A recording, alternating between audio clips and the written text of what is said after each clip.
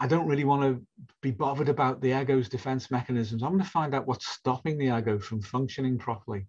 Hi everyone. It's traditional in psychodynamic psychotherapy to talk of ego defense mechanisms.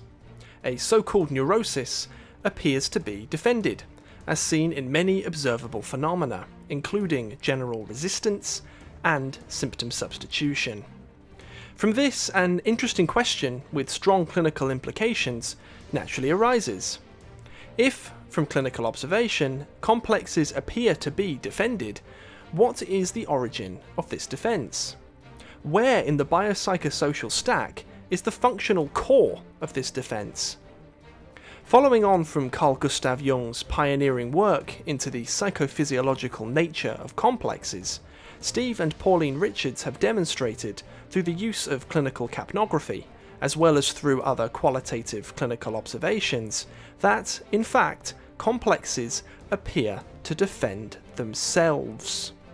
They appear to have a certain degree of autonomy that endows them with the capacity to attempt to evade detection and therefore functional dissolution. With this in mind, one of our CADA 4 students asked Steve and Pauline in a high-level first-year IPSA professional training seminar whether a complex that appears to be solely cognitive is, in fact, simply that is cognition alone, or if it appears to be that way from the perspective of the ego because it is heavily defended. This question allowed Steve and Pauline to speak to the dynamics of complex defense in great detail, using, among other things, OCD as an example. We really hope that you enjoy.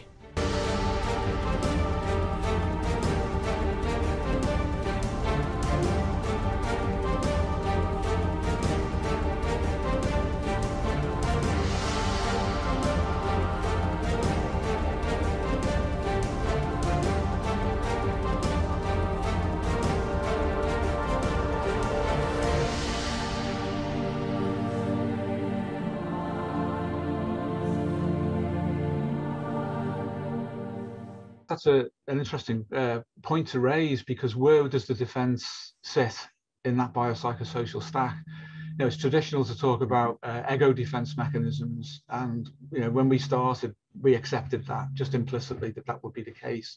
However, it became clear, particularly when we were employing psychophysiological tests like the capnograph with people, that these partial personalities, as Jung called them, seem to have sufficient autonomy to be able to defend themselves. And that was really interesting when we saw that not only was this happening psychologically, but physiologically, and then both concurrently. So it depends where the defense mechanism is sitting and what the overall algorithm is homeostatically for the arrangement, if you like, of the complex, the constellation of it, as Jung would have called it. Because sometimes complexes act paradoxically to appear to be harmful, but they were set up under conditions where the overall homeostasis of that person in a certain situation meant that the complex was necessary. And it's as if it's just carrying on, even though the external situation no longer warrants it. And that's where, first of all, suppression occurs, which is, as we've discussed in the recent videos, you get that partition of consciousness where the defense of the ego is devolved to a complex. The ego is no longer defending itself. It's shut down, doesn't want to know. So you go over there and deal with that. So this split off part then acts autonomously, and under the conditions that it was set up, that means suddenly that the ego is now the problem to the ego. So therefore the complex knows better, and it's a kind of autoimmune response. All of that can happen, but the manifestation of that might be that cognition is allowed to go through. It's allowed, and it circulates because it doesn't solve. It's allowed because it doesn't solve. So it's kind of a defense mechanism, but not of the ego in that specific scenario. It's actually the complex which is allowing the ego to ruminate, so you can't find it. Meanwhile, the instincts will be making an assessment. This is literally based on the genome itself, reading its environment over its lifespan trajectory and the time release of instinctive pressure to force us to adapt.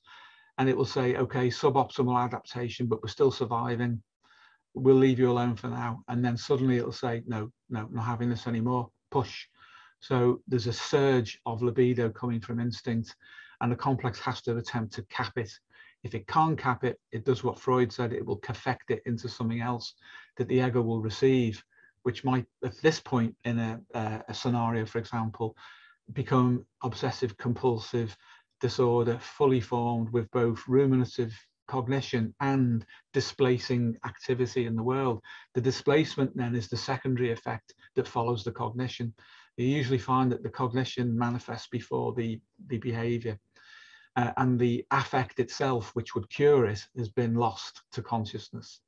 So there is a struggle going on, but it's beneath the level of the ego, and it's a homeostatic dysregulation. So lots of things like that can happen. But hopefully, to return more clearly to your question, then, with respect to where you get the manifestation of cognition, affect broadly we consider to be the carrier wave of instinct. In other words, it is a form of consciousness, but it's directly plugged into instinct, which itself is plugged into gene expression and the genome. If you can follow that back, if you can ride the conveyor belt of the affect back, then you'll bypass those areas where the more superficial complexes, which are the ones that have been created by interaction with the environment, operate. You get past that and you head back inwards towards the environment of the instincts, which is a dream world in many respects. The world that some people call archetypal, because it's a projection into experienceable psychology of the instinct itself, and behind that of the genome and the wide scenario that that particular instinct will represent. But affect gets you there quicker. So you allow yourself to go with that and experience what comes up, because that is a direct communication. That can be interpreted as being an archetypal image. You could say that the process is active imagination. You can give it any of those labels you like. And I would encourage you to pressure test your model of understanding, whatever that might be, of that experience, and then see what the outcome is. In our experience, if there's too much theory applied to that, and we would argue that at times an archetypal model is too much, because of the referent you get between the image that's used by the ego internally and the culture overrides the natural presentation from within. We have to be careful what theory we take with us. And we argue the hypnosis, because it is the natural way of utilizing natural trance states and dissociation, is the best way of getting inside. So follow the effect back, and then you get away from complexes, back into the instincts. At that point, things start to happen, which might be beyond what we can discuss meaningfully today. And that's not a reflection on you guys at all. It's just that the technicality of even working with complexes is such, isn't it, really, that before you get down into these things, it's important to understand them. The student then asks, so if you encounter resistance, then you're encountering resistance from the complex itself, rather than from the ego, as Freud would have put it. I would personally run with that as the initial hypothesis, so it can be set aside if it doesn't fit. But if I go with ego defense mechanisms, I tend to find myself wrapped up in theory. It's taking me away from the immediate experience.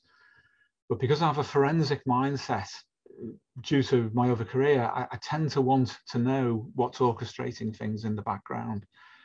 And because the ego has limited information carrying capacity, as Mark Solm says, its role fundamentally is to make things unconscious as quickly as possible, because it has to deal with the immediacy of the moment. Then I don't really want to be bothered about the ego's defense mechanisms. I'm going to find out what's stopping the ego from functioning properly. It has a job to do from the perspective of the inside world and from the genome. It's evolved to deal with the outside world. It's an unfamiliar place, the inner landscape, to the ego, because everything about it is externally focused. So if it goes on the inside, it takes with it that which it can do, which its capacity to create fantasies, and therefore internal projection, and it will base those on its learning. That can be cultural suggestions through a psychological theory or anything like that. So it takes in with it an attempt to understand the inner worlds as the inner with the outer. There's some correlation, but it's not exactly the same. And if that's overvalued, that's when the ego gets itself lost. So I would rather use a method which completely opens you up sort of natural connection with affect and therefore instinct. And what emerges then is likely to be more natural. The student then comes back with, I find personally that as a consequence of looking at complexes as having their own defences and even their own logic, it becomes quite difficult not to reify them or consider them as subpersonalities of sorts. Have you got any tips on how to get around this?